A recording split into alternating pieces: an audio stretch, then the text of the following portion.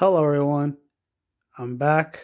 This is Ultra Dark Slayer, and this is a month update of how I spend my time on my Series S. It's been an amazing experience by far throughout the month that I spent with this console. And yes, these are the games I have on my SSD card. I have enjoyed playing some of these games by far. Yes, I did play the new Halo Infinite, loved it, enjoyed it, and then I uninstall the game because there's nothing else left to do.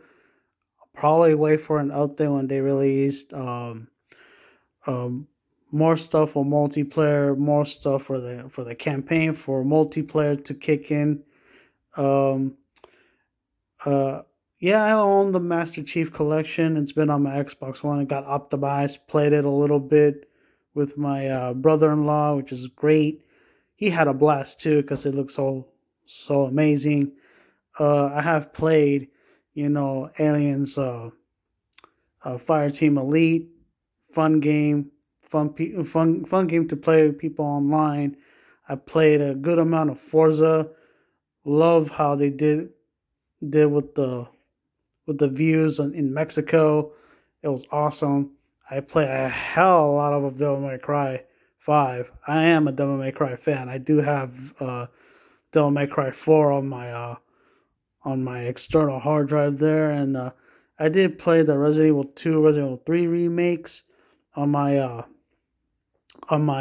Series S off of the SSD card. But of course, I transferred them back into my hard drive.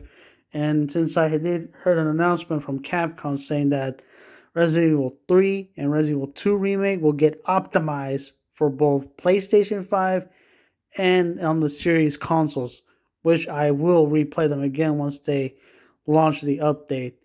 And I did beat Resident Evil Village for the second time. Uh, it was pretty fun. Love revisiting these games on a different console. And yeah, let's see. I am gonna start playing Cyberpunk. I just bought it like a couple weeks ago.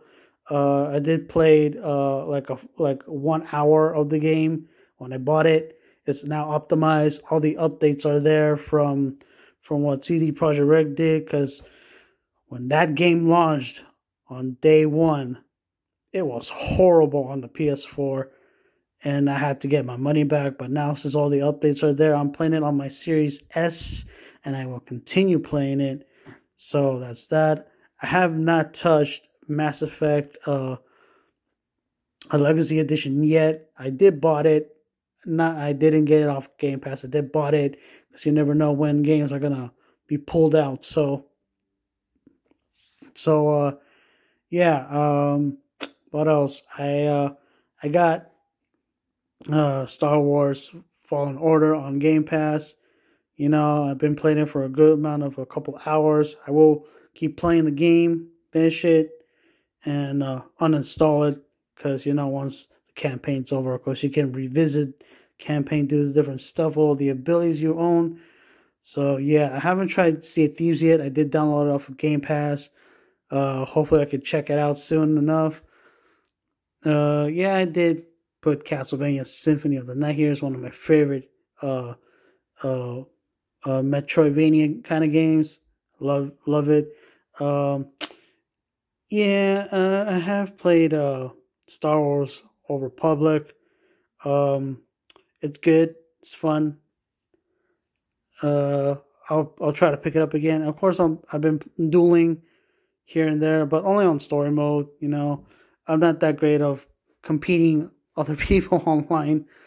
But all in all, it's been great. I love using the Game Pass. I love using whatever games I can probably own when they're on sale.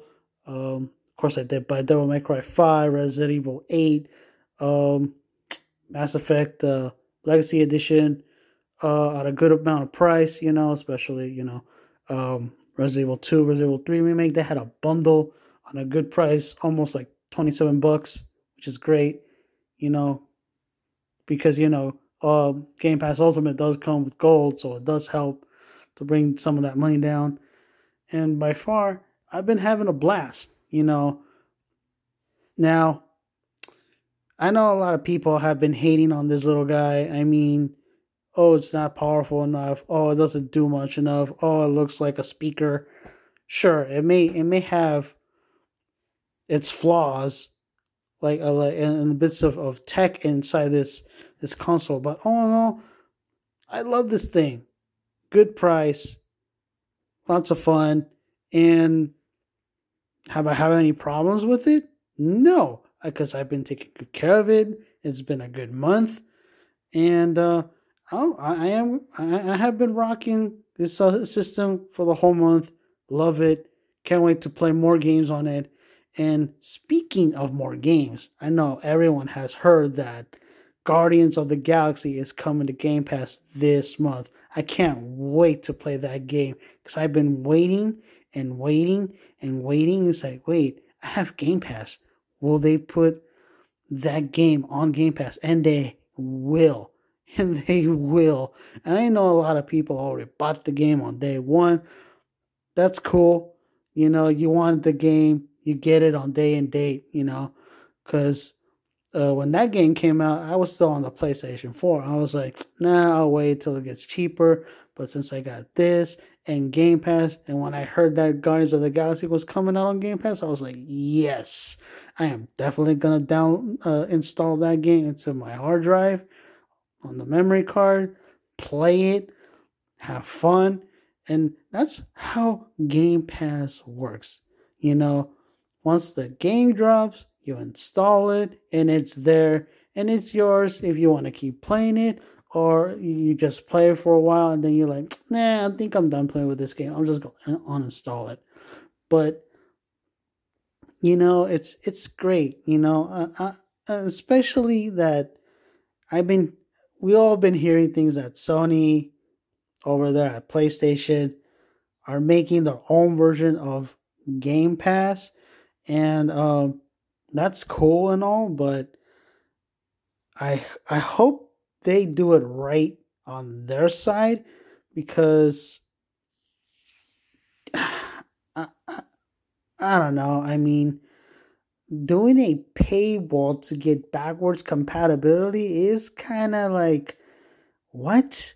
Why can't you just send a software that you can allow players to play backwards compatibility games if you have the disc?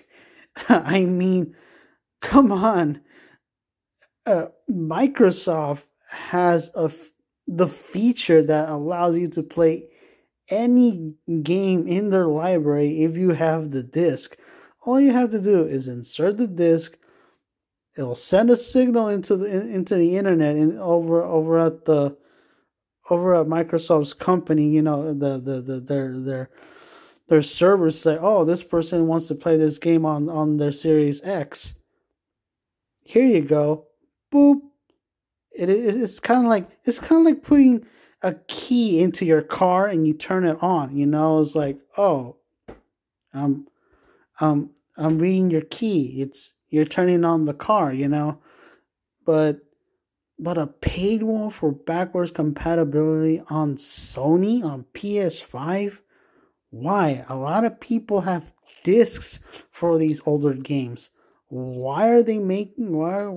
I've been hearing rumors about that, but I hope they fix something with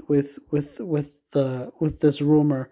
And don't get me wrong, there's also backwards compatibility on the Switch too, on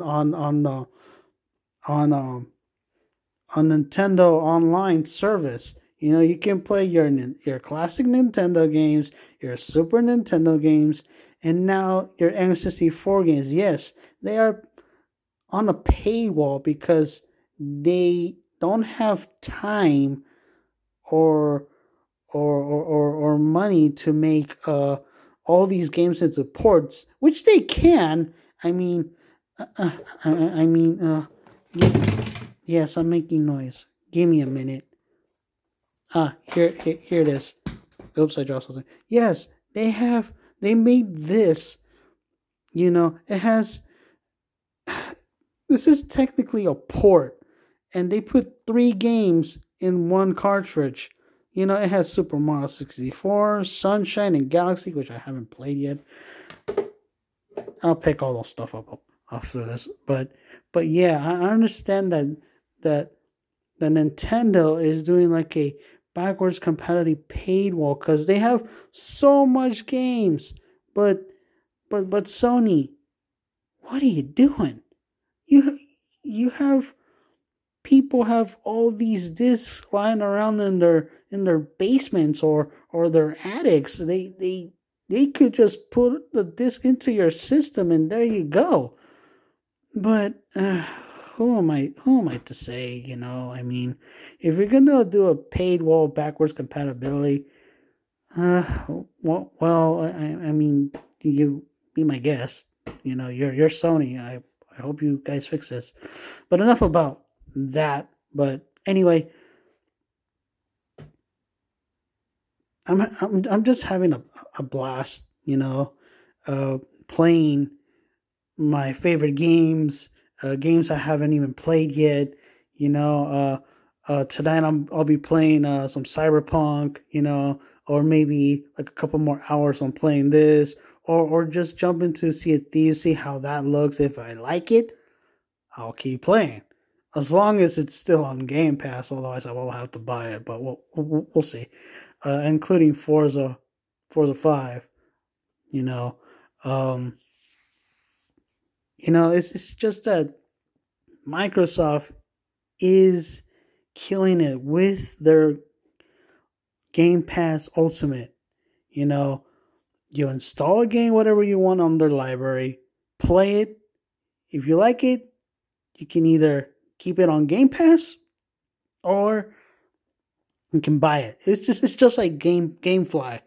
I don't know if GameFly is still around, but if you rent a game from them, if you like it, you buy it, and then they send you like a cover art case. Just say, oh, this person has the game. We'll send them the case, and it's theirs. So that's technically what Microsoft's doing. They're letting you try these games, play them, and if you think that the game is gonna go away, say, oh no, they're gonna get rid of my favorite game off of Game Pass. Maybe I could buy it on a cheaper price, and that's awesome. They're giving people a choice to either just play the games on Game Pass. If you feel that it's gonna go away, you can just buy it, and it's yours. That's what I did with Mass Effect Legacy, because you never know when that's gonna go away. Even though I don't think it's gonna go away off of Game Pass at all. But I do love Mass Effect, so that's why I bought it. But yeah, and that's the thing. It's it's like if you were subscribed to, let's try another service, Netflix. Netflix has a lot of shows and movies, right? But you can't buy them, of course. Technically you own all of them because you have the service. You can watch as much shows as you want, much movies as you want. You can put them on your list, or you can take them out when you're done. It's like here and I'll just get rid of it. It's just like what the Game Pass is doing, but this is kind of like Game Pass. Let's see, a GameFly 2.0. Let's just say that. It's like you try out a game, you like it, you keep playing, and you decide, I want to buy it. It's like, okay, here's the license, and it's officially yours. And I love the idea of Game Pass. I love it. And I love using my console as also watching YouTube, watching Disney Plus, watching Netflix and so forth and so on, because it's optimized to 4K immediately. And I have been seeing my other games. Let's go back to games, please. Games more brighter, more detailed, but this might be a good 4K TV, but I do need a UDIT, HD TV, because this is not HD. I mean, a UHD TV. This is just a regular 4K TV that is still usable to play next gen games, but I would like to have a better TV. So that's my next step, is just get a better TV, that can do more for my Series S. But for right now, it's doing its job. It's still showing good picture on my TV, so I'm still happy about that. So all in all, guys, this console still easy to buy and to find on any retail. So for those of you who has a Series X, congratulations, you got a Series X. Please don't shame this console that it lacks power, okay? Not a lot of people can get a Series X like everyone else can. Please, this console is still great. I love this console.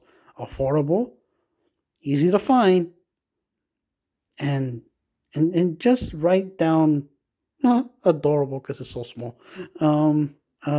But yeah, we're all Xbox people. We have an Xbox, whether it's a Xbox One, an Xbox One X, an Xbox One S, a Series S, or a Series X. We're all on the same community, so please stop hating the Series S. I don't hate the Series X because it's too big, it's too expensive. No, I could buy a Series X if I wanted to, sure, but I'm happy that I got a Series S next-gen gaming console. So let's just have fun and be done with it. Now, I believe that's all I get to say. The updates, excitements, hearing whatnot about Sony as well. Well, excuse me. But yeah, that's my update about everything. So I'm gonna go ahead and start playing some Cyberpunk and enjoy myself. So until next time, guys, I'll do another monthly update, or maybe in a couple weeks or so, but we'll see. So take care of yourselves, guys, and for those over in Ukraine, please be careful, be well. I know this is a tragic time right now. Just hang in there, guys. Hang in there. All the countries in the world are watching you. Please stay strong, Ukraine. This is Ultra Dark Slayer. Peace out, guys. Take care of yourselves. Respect one another. We're all on the same team together, on Team Xbox or Team Nintendo Switch or Team Sony. So please, we're all gamers here. Peace and love. Peace and love. We're all gamers. Peace out, guys.